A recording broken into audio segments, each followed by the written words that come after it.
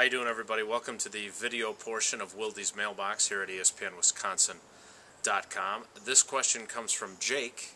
He says, after watching Davon House in the most recent preseason game against the Raiders, he looked good then. He's looked good all preseason. Is there a chance that House could take over for Casey Hayward in the nickel defense? And as it turns out, the Packers have what coaches like to call a good problem to have in their secondary. Right now, they've got four guys that they think are legitimate cover corners. Their two starters, Sam Shields and Tramon Williams, Casey Hayward, who had a little bit of an issue with his hamstring last week, and then Davon House. And you try to figure out how are you going to get all those guys onto the field because they're all good players that they want in their mix, and that's the challenge for Joe Witt.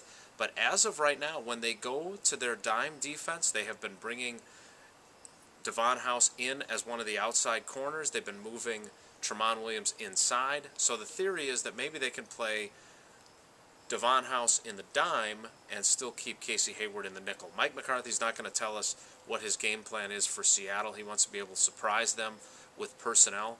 But as of right now, Davon House has forced his way into some role in this defense. It may not be the nickel, but it's probably going to be the dime. The big drawback for him is that he plays outside, and that prevents him from being one of the slot guys. But again, he has pushed his way into the mix. This is a guy that's had injuries throughout his career that have prevented him from really becoming a starter.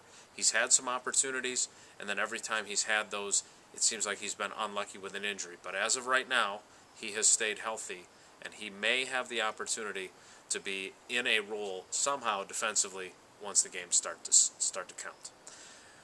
Appreciate you tuning in for Wilde's Mailbox here at ESPNWisconsin.com. Keep those questions coming. We'll have both the Twitter version and the video version again next week.